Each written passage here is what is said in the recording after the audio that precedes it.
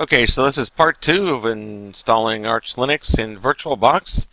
We've installed the basic system and reboot it, and we still have the virtual CD-ROM in. So that's no problem. Now we can boot, arrow down, boot, zoom in, boot existing OS. So you press enter and choose the first option, press enter again. Don't worry about the error messages there, that's normal. And now we're at the login, and it's root. Let's log in, and your password that you made when installing. And now we're inside our Arch installation. Now we don't have internet right now, so I do a ping Google, say unknown. Now VirtualBox, it's usually pretty straightforward. You just issue DHCPCD. And it should go out and grab whatever the virtual internet adapter is. Give it a second and we'll try the ping again. And now we're getting the ping back, so Control C to end that and clear the screen. And again, I made some notes here, part 2. So we issued DHCP. Now we're going to have to enable it with systemctl enable DHCP, and then we're going to shut down and then remove that the virtual disk image. So it's system, no it's not, system ctl enable DHCPCD. You can put .service, but it'll assume that anyway, as you see here. So now let's shut down. So we just do shut down. This works in a lot of Linux based operating system, including Ubuntu, if you have to shut down through command line. So shutdown dash capital P dash small h for halt, and the word now. Press enter, and boom, we're gone. So I'll go to settings in VirtualBox. Under storage, you hit this one, go over to this icon again, and remove disk from virtual drive, so that keeps everything intact. And press OK. Now we'll start, and we should there we go. So you press enter,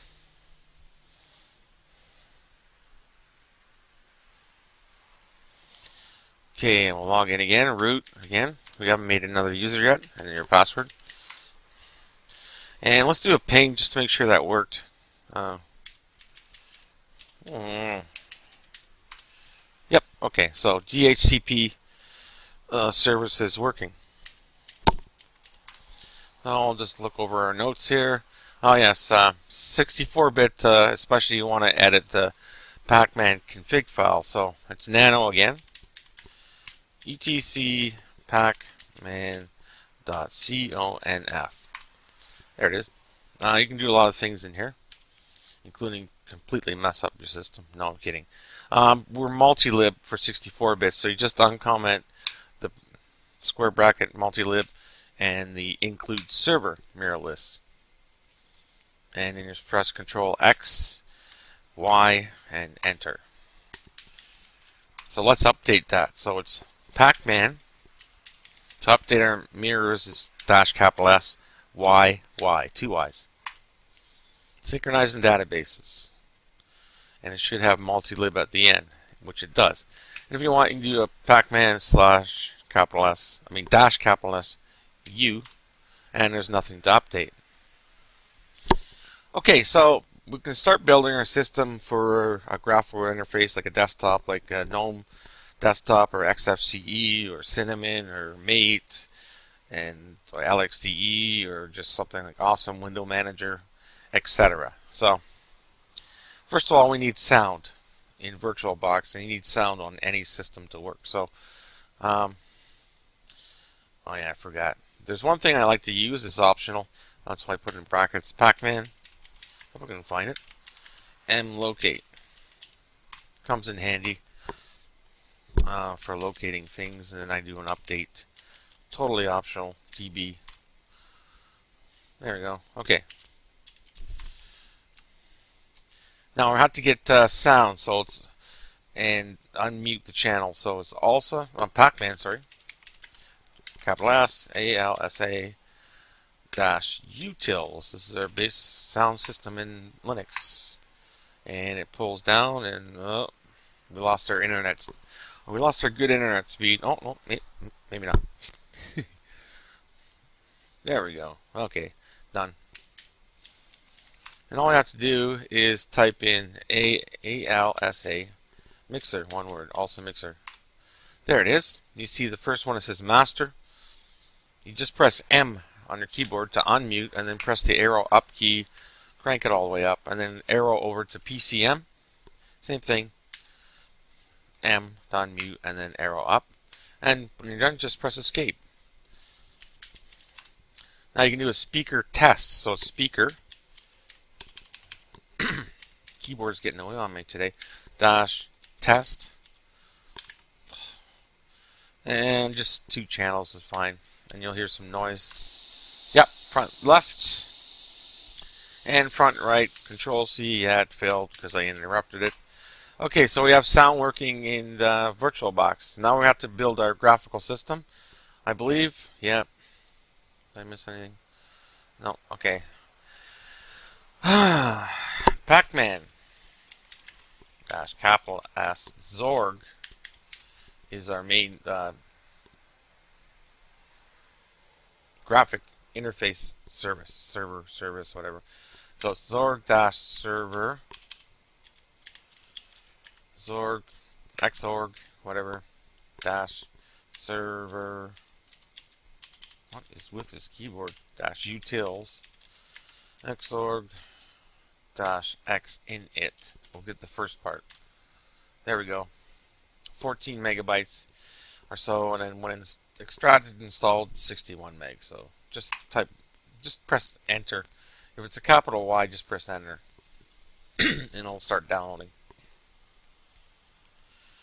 Okay, I'm good with the internet, so it'll add 2 suggestions. We'll get that in a minute, but we're going to install VirtualBox. Update the font cache.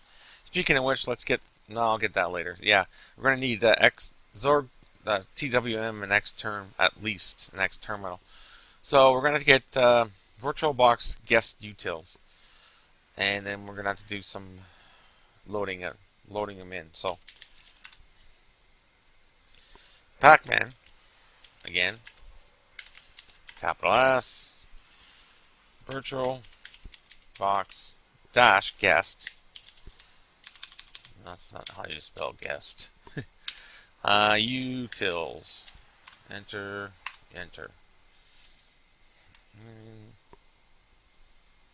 Wait for that to finish. No, wait. Issue a mod probe space dash A, and then what it said there, VBox guest, VBox SF, and VBox video. Good. Okay, we're fine. Now I'm going to make sure that it runs at startup each time, so we have to do another nano. etc/modules. This is a weird one. Modules dash load .d .directory, I guess, and then VirtualBox.config. Press enter. And all we do is you just type in those 3 things we did with the mod probe. So it's VBox guest, enter, VBox SF, enter, VBox guest, and then Control X, press Y to save to that, and we're done. Let's grab the rest of the Zorg servers. So it's Zorg, no it's not, it's Pac-Man, Zorg dash TWM, Zorg, you can get the clock too, so X clock, and then Xterm. I think that's it. Yep. We're done on this part. So now all we have to do is, I'll clear the screen. You just type start X. Success! We have our graphical server base running. There's our clock over there on the left. Bring them into focus. And there you go. There's your watch. So to exit, how do you get out of here? You just press no. You just highlight the first one, the first box, and just type in exit.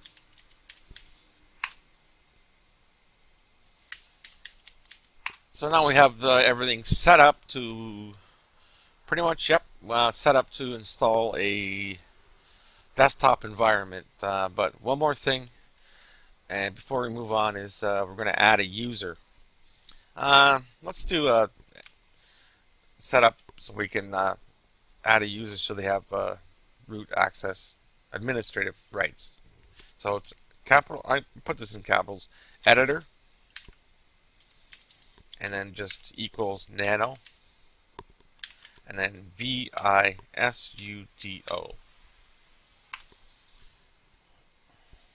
And it says etc sudo.temp, but it'll write to the file.